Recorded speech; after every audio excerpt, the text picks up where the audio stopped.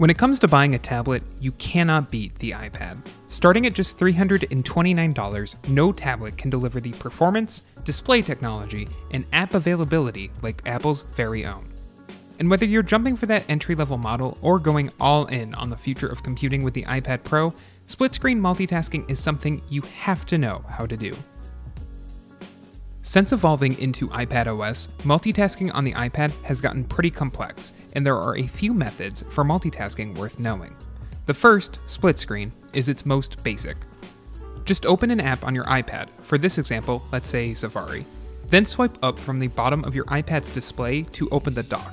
You can choose from any of your docked icons here, and if you have your recents enabled, they'll also display to the right of the dock. Tap and hold your finger on the icon for a moment, then drag it to the left or right side of the screen.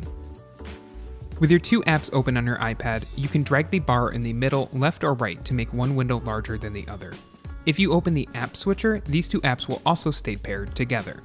To close one of the apps, just grab the middle bar for your selected app, then drag it to the side of the screen until it disappears. Multitasking doesn't stop there though. You can actually have up to 3 apps open on your iPad if your third app supports slide over. To open an app in slide over, start by opening 2 apps in split screen mode.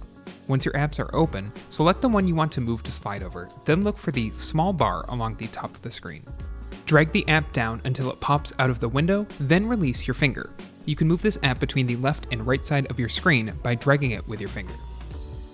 And now that you have an app open in slide over, you can actually open a new app in split screen view, bringing your multitasking to a whole new level.